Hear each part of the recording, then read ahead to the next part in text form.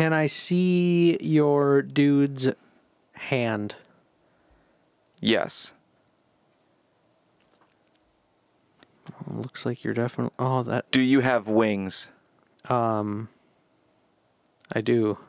I would like to guess. And we should definitely inadvertently talk shit about Michael as it starts. Oh, we will. No, I'm just kidding.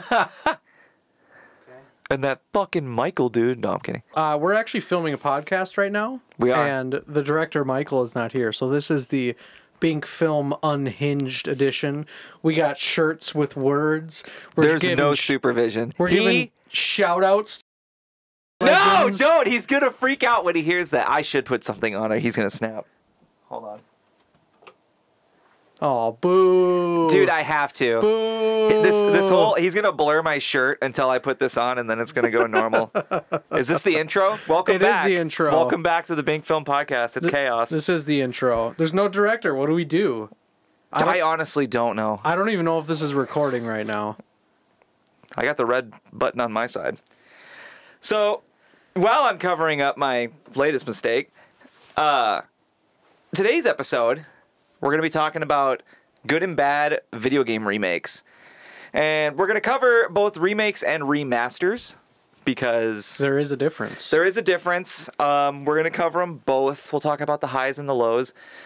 And I was talking to Eric about this earlier, and if you've got suggestions on this, please feel free to drop them in the comments. But I've been fortunate enough to...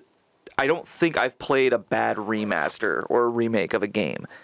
Now, I've seen some bad remakes of movies, but that'll be... our episode later, at a later time. So, I wanted to kick this off with, what's the difference between a remaster and a remake, in your opinion? So the difference between a remaster and a remake. A remaster is usually when they take the existing game in its state, Yes. in the same engine, and they just upscale graphics. Prime example of this would be like the remaster of Halo Combat Evolved. Yes. Or Everything was the same. the first remaster of The Last of Us Part 1. Yeah. Okay. That makes sense. And then a remake, I think, correct me if I'm wrong, I haven't had time to play it yet. I have no time for video games these days, it seems like, which is tragic because I absolutely adore video games. We need another pandemic. But honestly, yeah. I mean, maybe swine flu will mutate or something. And, oh, man, you can't go to work. Damn. That's a bummer. Mm-hmm. But they remade Dead Space recently. I played it. So it is a remake, correct? There are parts of the story that are different, correct? It's been so long since I played that original one. Okay. But yes, they restructured. Now this one I would say is maybe closer to a remaster. Because the story in general goes in the same direction. Yes. There's just certain things that are different along the way. There's some like quality of life things they changed with the level layout and stuff. Okay.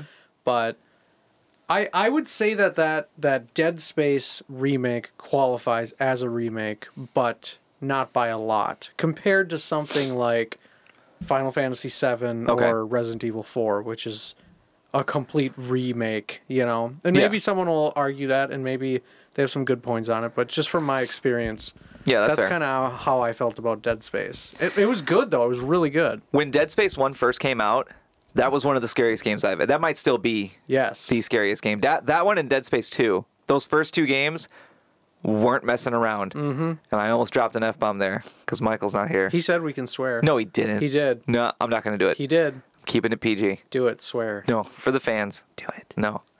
Do it. That second game... Just fucking swear. Oh my God, now you've done it. Okay, fine. That second game... Just stop. Can we just pause it? Just swear. Just yell it. Darn. No, just yell it. Fuck! There we go. There you go. You feel better? I do feel better. So, that second game when it came out was legitimately terrifying. They weren't holding back on that. There are some scenes in that game that'll stick with you. I remember the one in particular where you're walking down a hallway and there's I think they were the actual aliens in like tanks. Do you remember that part? Oh, yeah. And then like the containment tanks, and they you're break like, out. I know they're going to break out. Oh, God, they broke out! Yeah, everything that you know is going to happen, happens, and it still bothers you. Yeah, but there's it's also still parts effective. where you think something's going to get you, and it doesn't get you. They also had those Velociraptor style monsters that would actually, the AI in that game was wild, because one of them would get your attention and like make you chase it, while the other two would get behind you or like corner you somewhere. It was bizarre. I'd never played a game that was legitimately smarter than me, because I was like, I'm going to chase down this dinosaur and I'm going to run it down and gun it down, and then you catch it, corner it, and then he's got homeboys to the left and right, and that's not right. There was also the scene, do you remember the scene where the mom is in the nursery portion of the building? Like, it's a nursery. There's like blocks and bright colors and alphabet, and God, I don't. It's a like, you don't interact with it. It's just one of those scenes that you just see happening behind glass. Like, you can run right past it if you want, I think. And this woman is in there, and I think she's like gouged out her eyes or something, or she's just lost her mind. And she's like, come to mommy, come to mommy. And those babies that blow up, which is also another weird thing not weird, just terrifying thing that happens in Dead Space. Babies explode. And she's like, come to mama. That's right. And the baby like jumps into her arms and then blows up, and the whole window just painted red. You're like, oh, that's how this is going to go. And that's relatively early in the game. Did you play the Final Fantasy VII Remake? So, fun fact, I've never played a Final Fantasy game in my life. Okay. Which is bad. I know they look cool. I don't get into... Outside of Pokemon, turn-based combat, correct me if I'm wrong, that's what Final Fantasy is turn-based combat. Usually, yeah.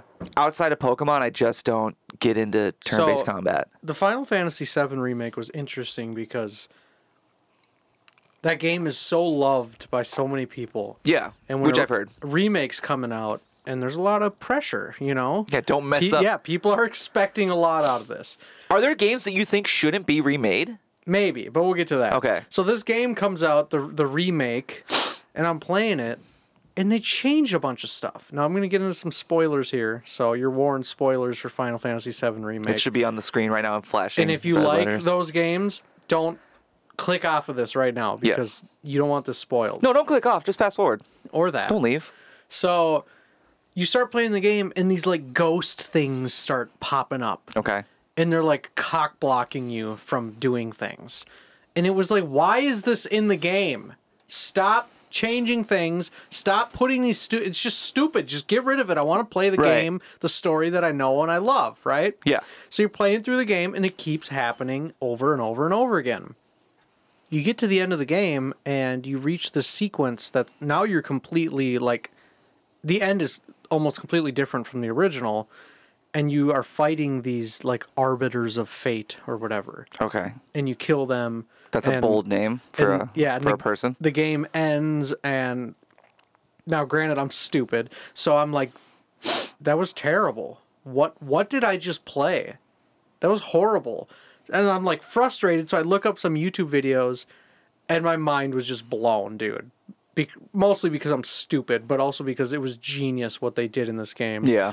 So they set it up in such a way that this isn't necessarily a remake. It's a sequel to the original. Really? But you think it's a remake until the end of the game.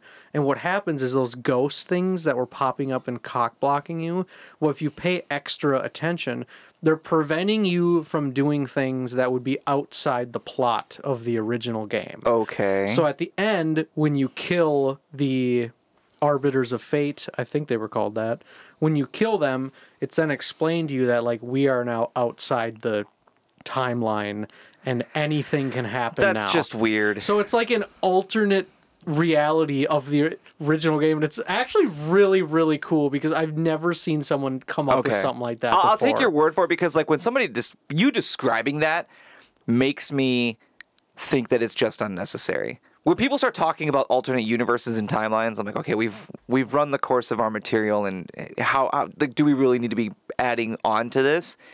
It's why I don't like the Marvel's getting into it right now, where they're just like, different timelines. Whoa, what if this didn't happen? It's like, maybe you have used up the source material for this, and that's okay. It's okay to move on. I think the reason it works in this context is because that game has so many moments of, man, what would have happened if this character didn't die? Or what would have happened if this happened?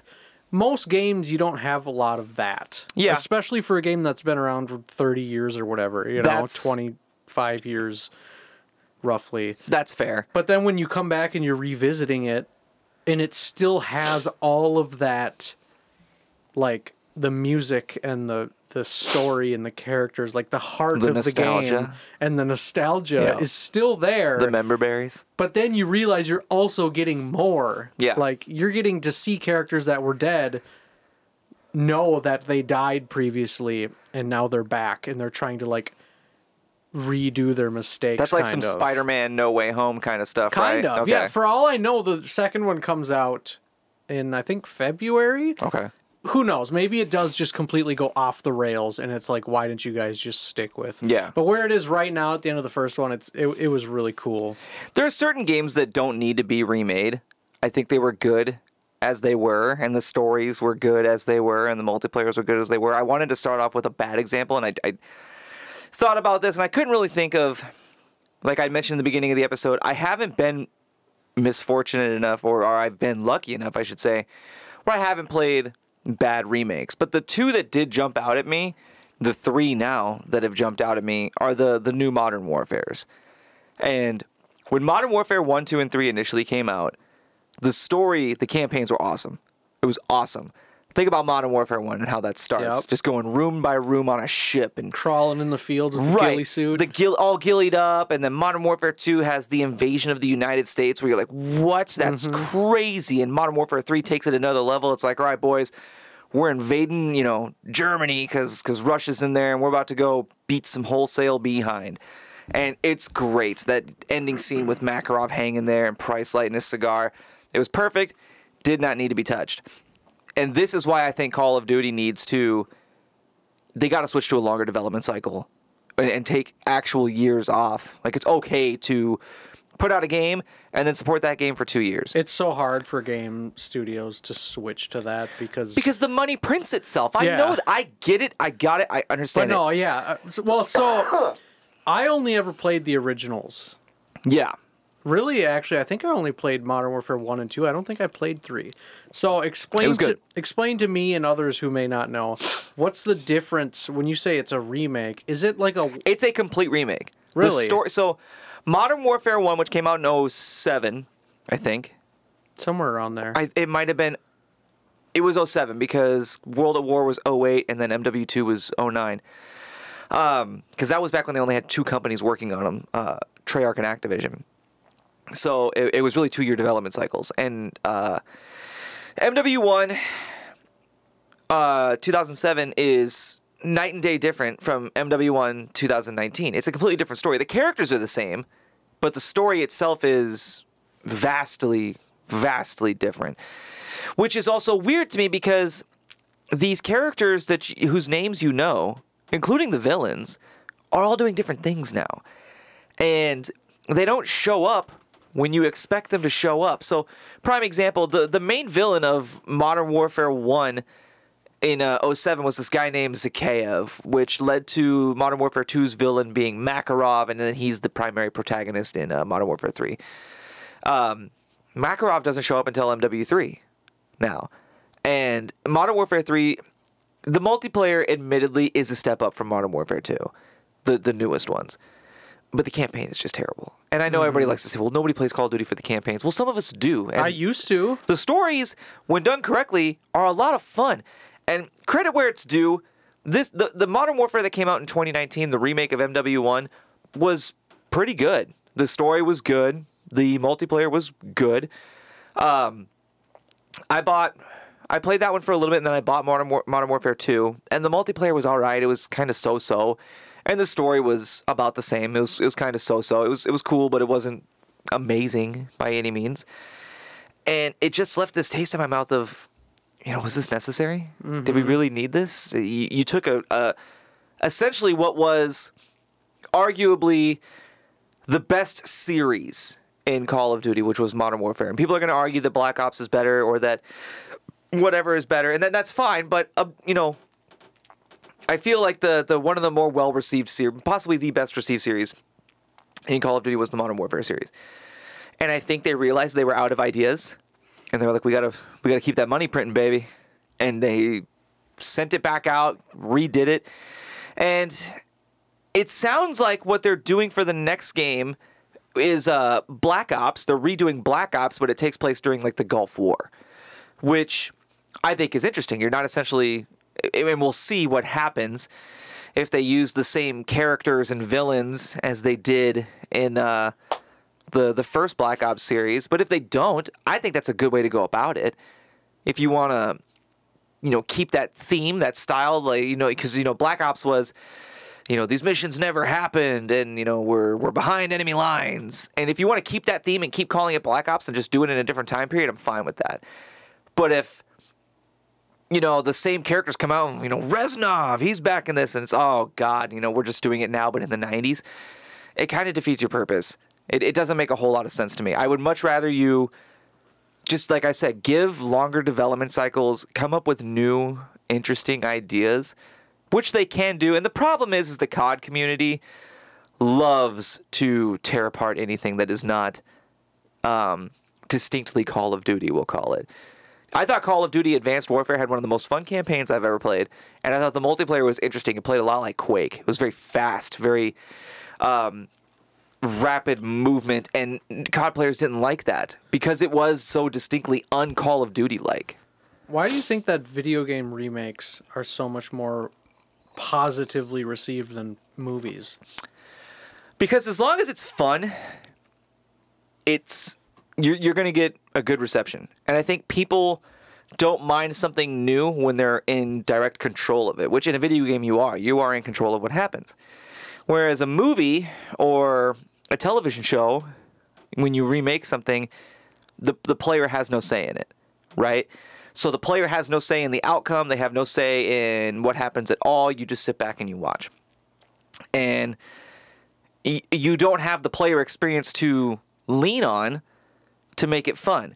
So, like I mentioned with the Modern Warfares, Modern Warfare 3 is getting torn apart right now because the campaign is awful. But the people who play the multiplayer are saying that the multiplayer is absolutely phenomenal. It's a step up from MW2, and it's one of the best Call of Duty experiences that they've had.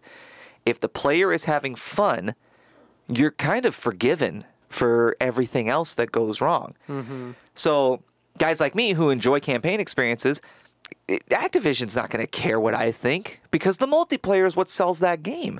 And I'm sure they're going to come out at some point and say, hey, you've made this the biggest Call of Duty release ever. Thank you so much to the fans. And all the people who are in the back going, stop buying this. Stop doing this. Make them do better. We're going to be hushed because it sells well. And again, if you only play multiplayer and you think the multiplayer is good, which what I've played, it is good. It is better than MW2. Then it doesn't really matter what I think. I also think that video games, like if you take the top tier, so AAA video games, Hollywood films. Yeah. Video games feel like, I'm not talking about money or sales or anything like that. The video games feel like they are more consistently enjoyable and well received. Whereas movies these days feels like people who go see a film, it's 50-50. They either love it or they hate it. I have a theory on why that works as well, and it's because I feel like Hollywood has this problem, and I think it's why no video game has ever translated well to film, where they think they know better than the people who made the source material. Oh, yeah. And it drives me insane. Yep. And it's why some books translate so piss poorly to the big screen, too, because somebody thinks they know better than somebody else. And the reality is that if you have really solid source material in front of you, just use it. Mm-hmm. Don't deviate from it. That's why we'll never get a Halo movie, which is devastating to me because I adore Halo. Did you watch the show? I made it 5 episodes in and I stopped. It is the biggest travesty of Halo content that there is. And the fact that Microsoft and 343 put their stupid, ugly stamp on that and said, yup, ship it. And I was so excited for it. And then we get that stupid ass, before the release, they're like, well, just so you know, this doesn't actually take place during the main Halo timeline. And everybody's like, what are you talking about? And I'm like, well, it's the silver timeline. It's an alternate... COVID. It's an alternate reality. It's a different timeline. I'm like, that is the dumbest thing you could have possibly done. The source material that is available for Halo Go outside the games. We don't want alternate. We want the one that we like. Exactly. If you would have given me Halo 1 just on the big screen with actors doing it, I'm in. I'm in. All day, every day. Yeah. And if you want to make a mini-series out of it, The Fall of Reach has a whole plethora of content that could make a miniseries. You could follow the Spartan program from its inception to when they kidnapped the kids to make them Spartans, going through their Spartan training, the Covenant attack on Reach, or the First Contact at Harvest. There's a million different things that you can jam into a series if you really, really wanted to. And they decided, they're like, no, we're gonna do something. And there's certain things that show got right, okay? Is it true that you get to see his butt? Oh yeah, Master Cheeks is totally live and on screen. And the thing is, he's banging a Covenant sympathizer. Like that, I watched up to that episode. Man, it's deep. It's complex. Where that happened, and I was like, I'm fucking out of here, dude. Like this is dumb. It's just dumb. Like it's not that it's. Let me clarify. It's not that it's bad Halo. It's bad sci-fi. Take that name Halo off of it and call it Space Marine 2552, whatever. It's still bad. It's just objectively bad. Nothing about it makes sense. Like, you have this alien race that's hell-bent on destroying all humans, yet they revere a human as a demigod. Why? Okay, I got one question for you before we move on to our trivia for the week. Well, no, I still have a couple of things to bring up. Well, you better get moving. Oh, are we then. on? Where's it died. I got it on here. We're at 20 minutes already. Oh, okay. Well, we're fine. Keep going. At what point do you think that video game remakes will go too far? I think this Call of Duty example is, well, okay, I can't use that because it's still good. I think when they start going for the untouchables, right? The games that were done perfectly, and they start trying to do them again, outside of the remaster scope, that's when I think there'll be a major problem. How about this? Oh, go ahead. When somebody comes along and takes a diamond, like, God, take your pick. When somebody comes out and is like, Skyrim, we're going to do it better. And not like the 47 different remasters that they've done. But it's just like... There was only one remaster. And the rest were just re-releases. Yeah, don't get me started. Or... take like Super Mario 64 and Nintendo's like, yeah, we're going to do it better. Or Pokemon Gen 1, but we're going to do it better. Games that were already objectively, hey, this is great, it's perfect, don't touch it. When they start going after those, then I think it'll be a step too far. How about this? I'm going to be a studio... I'm going to give all the studio executives money idea. Ready? Go for it. Annual... updates on video games instead of new using releases. AI upscaled textures through a subscription model. Oof. I don't know if I like that. So you're always up to date on the latest graphics on all your favorite video games for $3.99 a month. Honestly, I could see, and you jest, but I see somebody like Madden doing it. Those are the games where that would actually make sense, right? Hey, buy a copy of Madden, or make it free to play even. Hey, download Madden, but if you want the newest shit, it's $4 a month. Okay, I don't think anybody would... All the Madden players wouldn't say no to that. They would immediately... I would be so mad. Would you rather spend $4.99 a month? I hate subscriptions so much. So you'd rather drop $70 every year? No. I would. No. There's games where it makes sense. Madden, FIFA, or... I don't like when people have permanent holds over my money. But it's not like you would lose the game. No, it's not. But then every time that you don't play it, you're just giving them money for no reason. Cancel the subscription. That's how gym memberships make their money too. People sign up for a gym membership and they go twice and they forget they have it. You think that's good?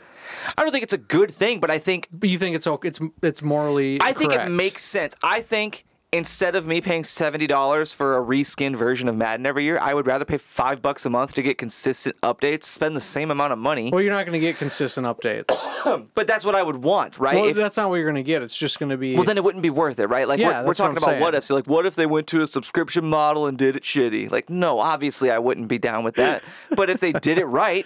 But they won't do it right. There's games, like I said, where subscription models work. I think Call of Duty, Madden, all the sports games, Fortnite, Apex, all those games, the monthly subscription model works. The biggest game of all time. For who? The biggest game of all time is a monthly subscription model. Works for who? For the players It and for the works companies. For the players. Because those games work as such so that they're playing off of a live environment. I think we're going to have to do the whole next episode on this topic. Which Because we're running out of time. Or we could just make this a long episode. Sorry, Michael. Deal with it, dude. Next time, be here. I think certain games... You got 60 seconds. We got to do trivia. But I have to talk about... There's so much more I want to go over. We can't. You're talking about this now. Because it's a good topic. COVID. I think games that exist in almost like this live environment, like sports games are in a live environment. They're emulating real live sports, so they have to give you live, like you could do live updates like, oh, Patrick Mahomes breaks his leg. Like if you're in a league right now, oh, you can't use Patrick Mahomes because or some stupid crap like that. And Call of Duty, which instead of these yearly releases, hey man, just put out one game every 4 years, call it. And then I'll subscribe monthly to get new maps. We used to pay for map packs, for Christ's sake. Like, it's not an uncommon thing. World of Warcraft, at its peak... because it's not uncommon doesn't mean it's the way it should be. But it's been proven that if it's done right, it works. Well, World of Warcraft charged you $15 a month. And had enough subscribers that it would have been like the 5th largest country on the planet. That's crazy. Yeah, and it worked. For the longest time, WoW players are happy. Now, I know that in recent years, missteps and poor management have led to some pretty crappy WoW decisions. But for the longest time, that was widely regarded as like, that's how you do a video game. That is done correctly. All right, you ready for trivia? Let me just first say, before we get into trivia, an example of a game remake being done absolutely amazingly are the newest Doom titles. I haven't played them. Dude, those, minus how they treated Mick Gordon, the games themselves, oh, they are so good. Doom 2016 and Doom Eternal, which came out in, I think it came out in 2020, are perfect. They are perfect. I love them. They're awesome. It is just phenomenal. And you should absolutely check them out. So, we're going to do some trivia, and there are some stakes. Like ribeyes or what's up? The next episode... I hate trivia, by the way. The next episode is going to be whoever loses this current trivia has to do it. Unless you want to do it, then you can choose if you win. What do you mean I have to do it? So, we're going to play a game head-to-head right now. Okay.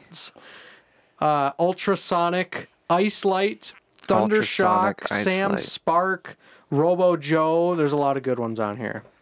So go ahead and pick your person. I've got them.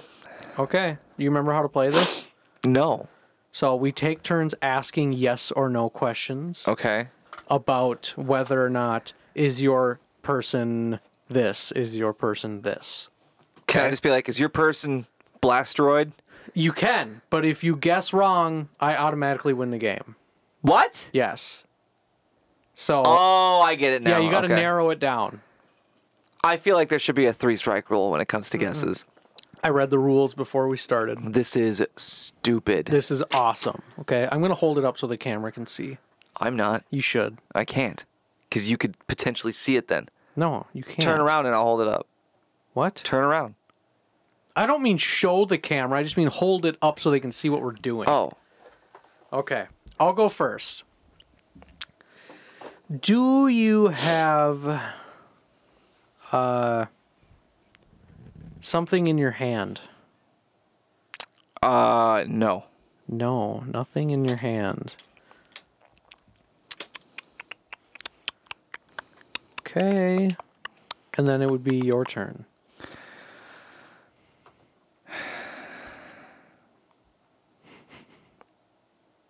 Do you have a darker skin tone?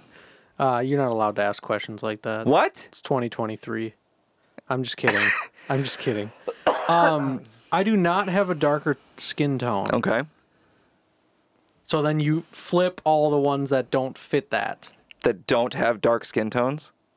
flip, like, close the ones that do have dark skin tones so you know that's not who it is. Does that make sense? Yes. Have you ever played Guess Who before? No. Never? Like maybe once when I was... Okay. Are you... I'm not allowed to ask this question either. Are you a woman? No. No, not a woman.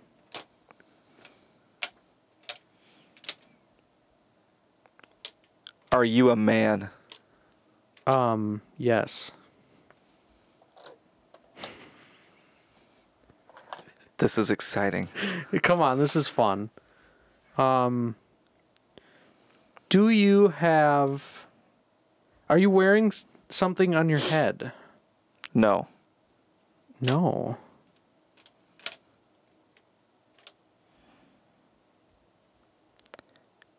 Do you have a cape and or cloak? Nope. No. No.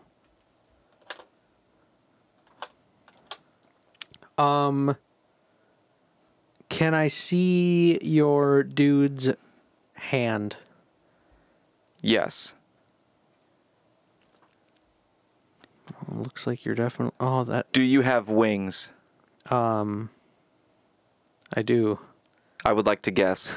You have to do it on your next turn. Which means I gotta guess here, probably, because I don't think anyone else has wings. Well, there's a couple.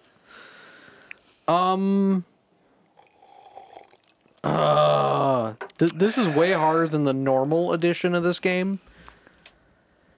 Are you...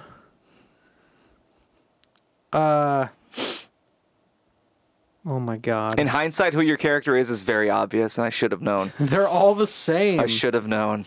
Are you stupendous? No, I am not. Ah! I win.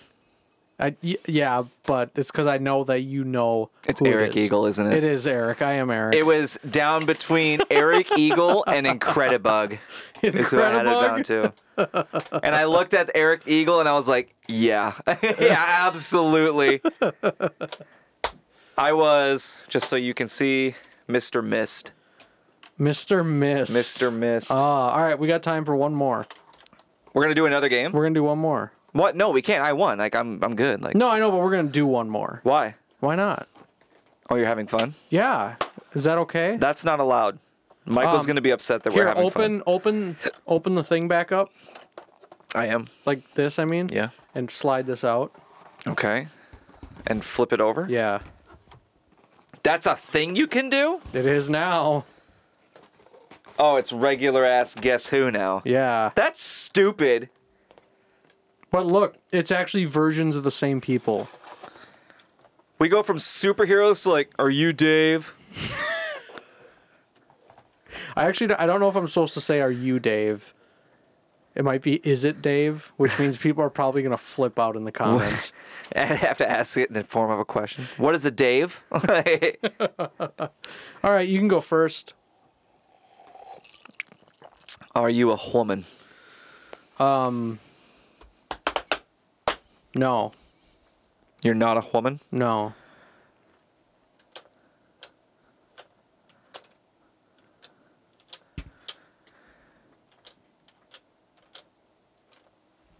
Do you have brown eyes? It's so hard to see. No. Shit. What? I fucking knocked down. You said you're not a woman? Correct. And you said no brown eyes? Correct. No brown eyes. Are you wearing a hat? Hold on. Okay. Am I wearing a hat? Correct. I am not. You're not wearing a hat? Nope. Are you looking? No, that's too hard. This is a lame one, but are you a man? Am I a man? Yes. No. Do you have black hair? No.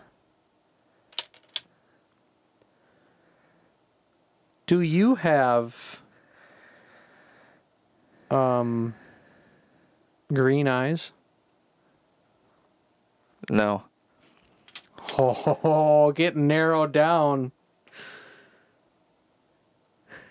Are you white? No.